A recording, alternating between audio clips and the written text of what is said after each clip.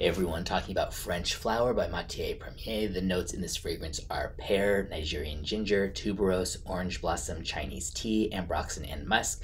I'm not sure what they mean by Chinese tea because that could, I would assume, mean so many different types of popular tea using like Chinese cultivation methods, but either way, there's a tea note in here.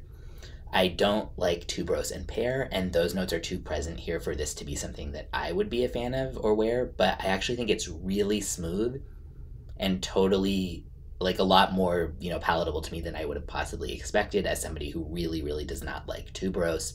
Pear I don't hate, but it usually just doesn't do it for me. It adds like a little bit of like a sweet watery vibe that I don't usually like.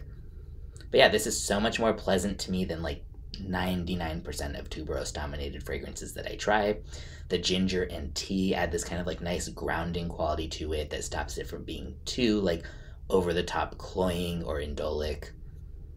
The musk here is of the cleaner variety as well, which is nice. This is overall, yeah, pretty versatile in terms of it would work for all kinds of different weather, all kinds of like casual and formal occasions, etc. Leans feminine. The votes on Fragrantica say kind of a unisex leaning feminine. And yeah, I think this could also just kind of smell almost like a fresh aquatic or something if worn by someone more masculine. Good longevity and projection. This goes for $260 for 100 ml. If you like tuberose, but you don't want something that's like the typical just like screaming bouquet of tuberose, this is totally worth trying. That's definitely the dominant note overall. And yeah, just pretty well done compared to what I expected to someone who does not like most of the notes in this, but yet I find this, I would have no problem being around someone wearing this. I'll put a link in the description where you can get a bottle or sample.